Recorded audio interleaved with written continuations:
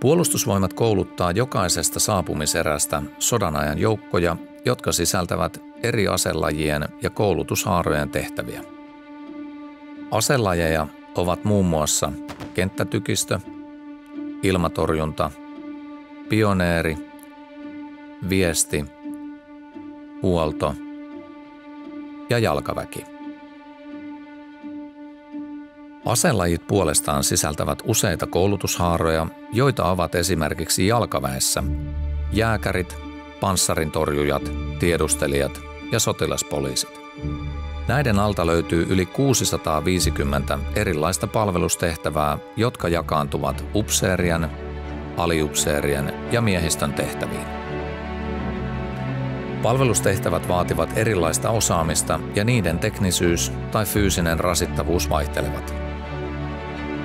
Jokaiselle löytyy varmasti hänen ominaisuuksillensa sopiva palvelustehtävä.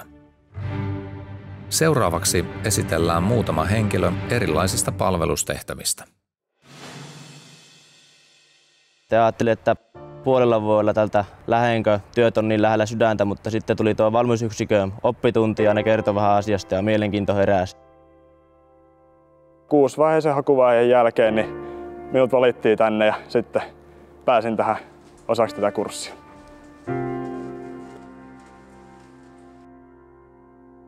Kutsunnoissa ilmaisin halukkuuteni, että haluaisin rajajääkäriksi palvelemaan Ivalon rajakärikomppaniaa ja tänne sitten pääsin. Ihastuin siihen ajatukseen, että täällä pääsee kantamaan painavaa rinkkaa ja painavia laatikoita ja samalla kuitenkin tekee semmosia tiedustelujuttuja, sellaisia pistetään just naamavärejä ja pyöritään tuolla maastossa. Valmiusyksikkö ja johtajakoulutus on hyvä paikka ottaa itsestä mittaa ja pääsee olemaan paljon enemmän metsässä ja tekemään taistelujohtamista. Kaikki meistä käy reserviläiseksi-kurssin, niin sen aikana on tullut tosi paljon noita johtajan taitoja. Sen avulla sitten on itsekin kehittynyt ihmisenä ja johtajana, että on tullut paljon itsevarmuutta ja on tullut paljon myös semmoista tiettyä jämäkkyyttä omaan toimintaan. Henkinen kantti on varusmiespalveluksessa kasvanut tosi paljon ja kokemuksia on tullut paljon, hyviä semmoisia. Kuntokin on kerennyt nousemaan.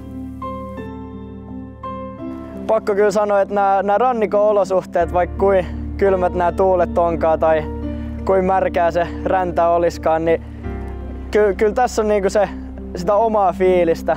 Pääsee ulkosaaristoon pistää tutkan pystyyn ja näkee ihan uudella tavalla tätä Suomen saaristoa ja avomerta. Aliupseerikoulussa vaaditaan päättäväisyyttä, rehellisyyttä ja hermoja, koska kyseessä on vertaisjohtamista. Tehtävässä vaaditaan hyvää kärsivällisyyttä ja paineensietokykyä sekä jatkokoulusta huomioon ottaen niin myös ihan hyvää kuntoa. Sellainen multitaskingi on myös tosi tärkeää, että pystyy tehdä monta asiaa samaan aikaan. Rajakärin tehtävä edellyttää, että kannattaa olla kovassa kunnossa ja kova pää, niin helpottaa ja sillä pääsee tosi pitkälle. Ei kannata luovuttaa, vaikka vähän välillä painaakin. Täällä pääsee haastaa itseään niin henkisesti kuin fyysisesti. Täällä on raskasta, mutta palkitsevia hetkiä löytyy todella paljon.